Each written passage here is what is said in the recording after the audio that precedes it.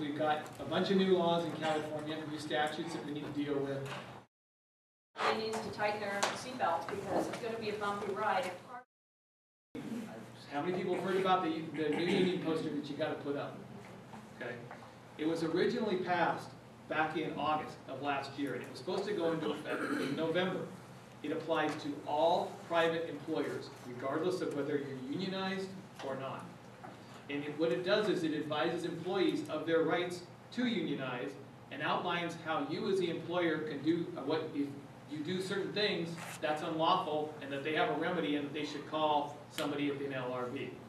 As of now, everyone should plan to have a poster in place as of April 30th of 2012. People's lives are on their smartphones. And smartphones, to the extent that you're an employer, you're giving them your employees smartphones, who controls all that private data that's in those smartphones? If you give your people smartphones and they're checking their phones all the time, are they working? And are you supposed to be paying them overtime? And that's a legitimate question, and you need to think about it. And if people are checking their emails when they're away from the office because you give them a smartphone, the answer is they're probably working.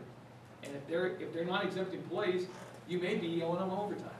If you give your employee a smartphone and then you call them from work while they're driving and they answer the phone, are you responsible for them answering the phone because it's a work-related call on their smartphone while they're driving and they're not supposed to be answering the phone anyway?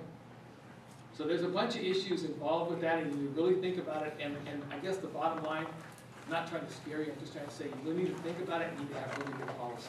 You need to think about what your policies are and not just assume, oh, I got a policy that I did 10 years ago, and assume that it still works today. In a recent survey, 79% of employees said they use social media at work for business reasons. 82% said they use social media at work for personal reasons.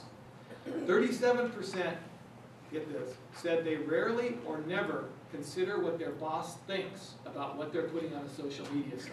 And 34% said they rarely or never consider what their clients, what the company's clients think when they put something on a social media site. So obviously there's a tension. There's a tension between the employee's duty of loyalty to the employer, and then the employee's right of privacy and the employer's inability to discipline the employee for things that happen during non-work hours.